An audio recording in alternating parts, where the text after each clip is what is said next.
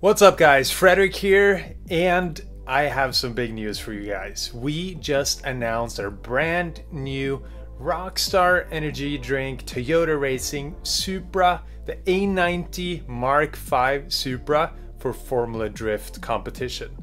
And today I'm going to give you guys my personal point of view, my beliefs, the reasoning behind why we chose this car, and fill in where my amazing team owner and crew chief and boss Stefan Papadakis have made some fantastic videos going over the build of the car. Check this out.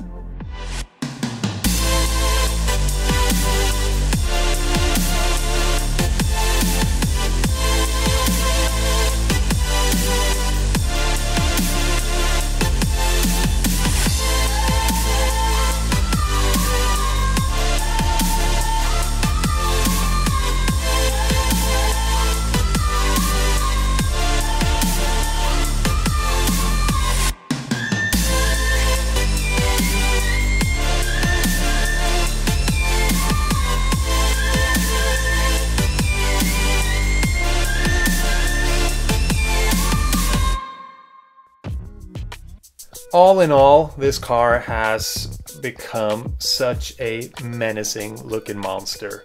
And for me, it's all come full circle at this point. You know, I started off racing and drifting Supras in the drifting scene in Northern Europe. This is Chucky, the Japan Auto Mark IV Supra that my friends and I shipped to the United States in 2008. 2010 we became Rookie of the Year in Formula Drift with this car, and that led to my contract with Scion at the time, as well as Stefan Papadakis and his team. So the Supra nameplate holds a lot of sentimental value, and it's an important part of my life. So to be back in the Mark V is a huge deal for me personally.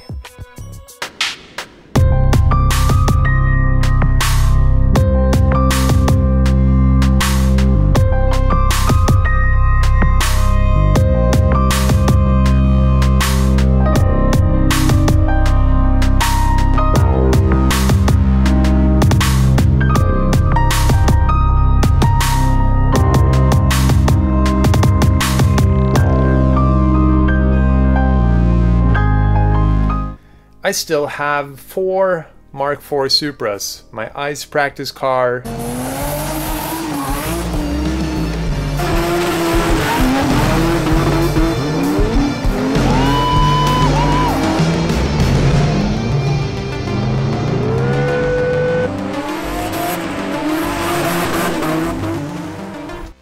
we have Tailspin, the Rat Rod,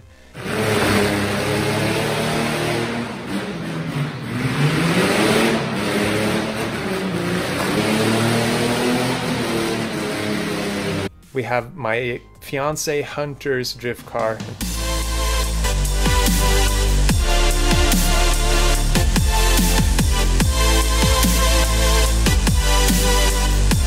And then I have a spare chassis for whenever I smash up one of them. So being a Toyota driver and having been a Toyota factory driver since 2011, when Toyota announced the Mark V Supra, the first reaction was, heck yeah.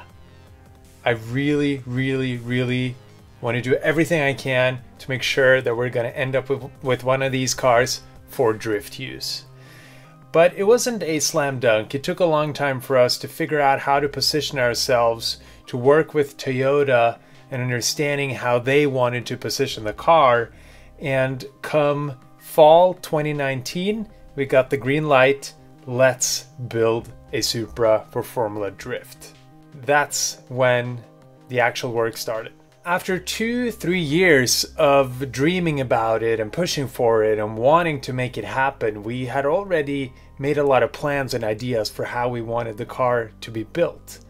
But this was the first time that we actually got to cut into one of these chassis. And when I say we, I mean the team, Papadakis Racing. Because while I'm the driver, I'm also quite technical, and I work with the team on ideas and design, and of how we want to modify the car. But they are the guys that actually make it happen.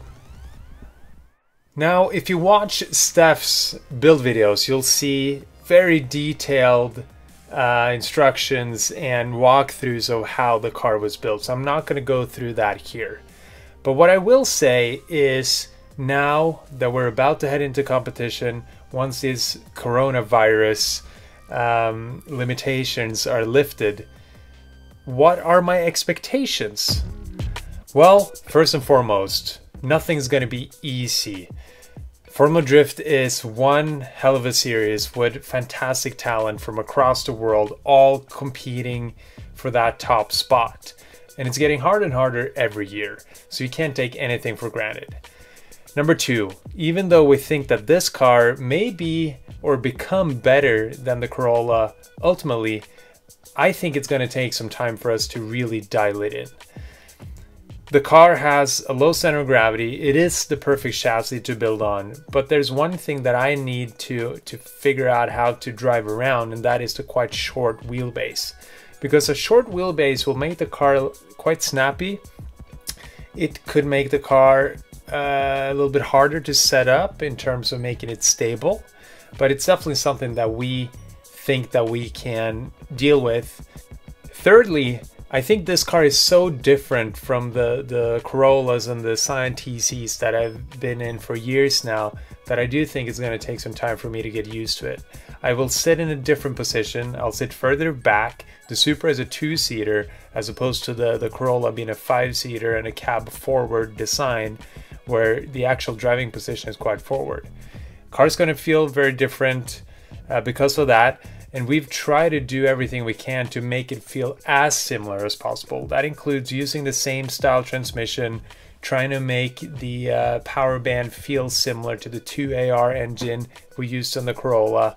It means trying to have the steering feel the same way. We have about the same steering speed, the same front mount rack setup. Hopefully I can get up to speed quite quickly, but that is yet to see. That's it for the rundown on the brand new A90 Supra drift car. Let me know what you want to hear more of. Subscribe if you like this stuff, and see you guys next time.